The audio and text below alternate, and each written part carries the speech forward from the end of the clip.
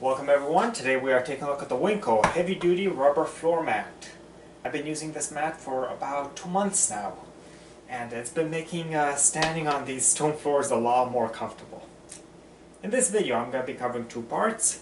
First I'm going to go over the specifications, then I'm going to talk about some of the features.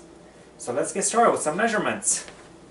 So this is a pretty large mat. We can see we've got a length of 59 1/4 inch. And we've got a width of 35 3/4 inch. This mat is made of rubber. It's about the same consistency and stiffness that you see on like a car tire.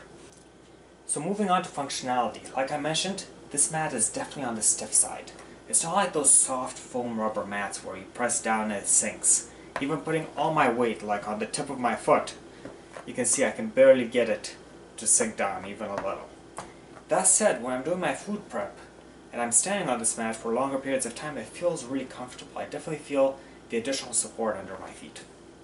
One of the big selling points of this mat is that it's non-slip, even when wet. So you can see like on the stone tile, my foot, it slips around very easily. And if it gets wet, so I'm going to pour a little bit of water. So looking at the stone tile floor first, look at that, my foot just slides back and forth. I would not want to be walking around on this one. The rubber mat, it's nice and firm, very solid.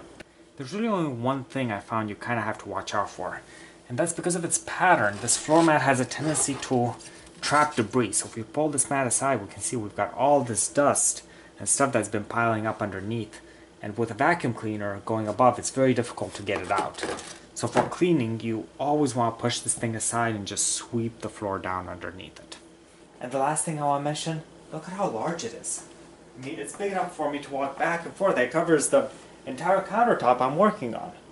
Very, very good size. To sum things up, I would recommend this floor mat for cases where you want something more rigid, more firm. A place like a garage where you're already going to be wearing some lightweight shoes. Or a kitchen where the floor might get wet, and having this rubber is going to protect you from slipping. As usual, if you have any questions, please let me know in the comment section below, and I hope this video was helpful.